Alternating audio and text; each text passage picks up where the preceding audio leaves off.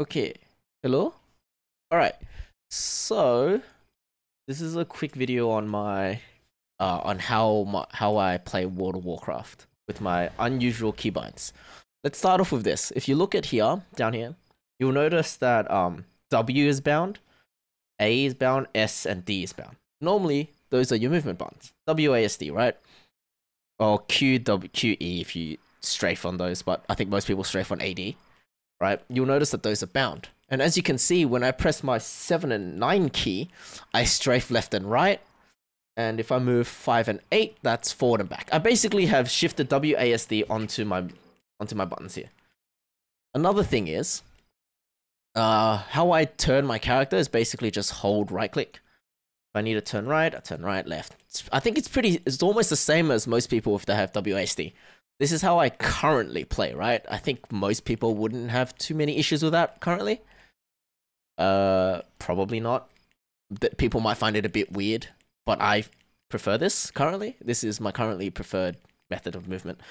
But I think what people were wigging out on, especially when I mentioned this last time in one of my streams, is this. Hello, welcome my Logitech G402, right? I'm gonna move this over here. You'll notice there is not that many buttons, right? There is mouse 4 and a mouse 5. I haven't installed the drivers for this because this is a new computer and I don't use this mouse so much anymore. But you'll notice that I can only move forward and back with this, right? So you might be asking, all right, how do you turn? Simple. You hold right click and turn your character. The fact that this is stunning me is making it a little bit annoying. So I'll just move here.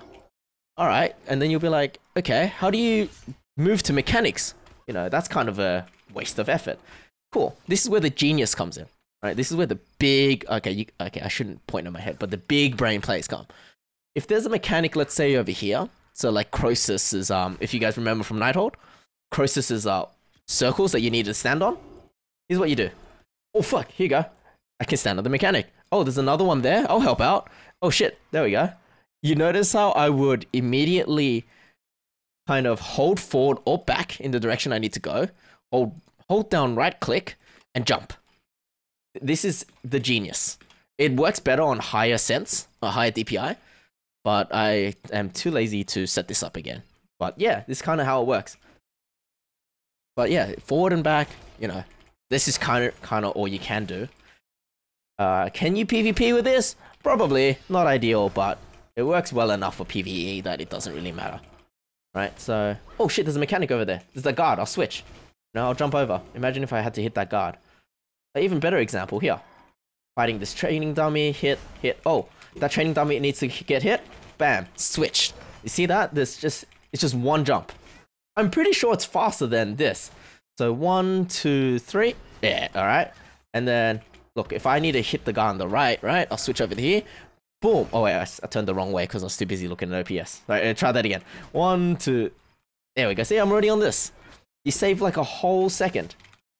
See, just jumping from left and right. I really think this is the big brain strat, to be honest. But yeah, that is my little demonstration using my Logitech G402 on why this is the superior movement. If anyone says otherwise, you're dumb. I'm joking. Bye-bye.